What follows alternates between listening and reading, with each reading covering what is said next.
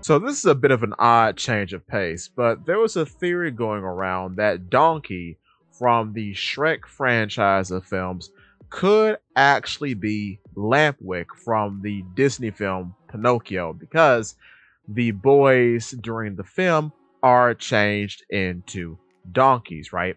Which explains why he can talk and why he is described as a magical creature. However, with that being said, you know what I thought about? If we're comparing characters in the Shrek franchise of films to fairy tale characters and or characters that may be associated with Disney, what if Dragon, Donkey's wife, is just Maleficent, but a Maleficent that's maybe cursed to always be a dragon because that was the big thing in Sleeping Beauty. Maleficent could become a dragon. And if you are familiar with the Kingdom Hearts franchise, she's known for becoming a dragon in those series of games as well. So yeah, what if Dragon was Maleficent at one point in her history? And that's all I have for you. Give me your thoughts.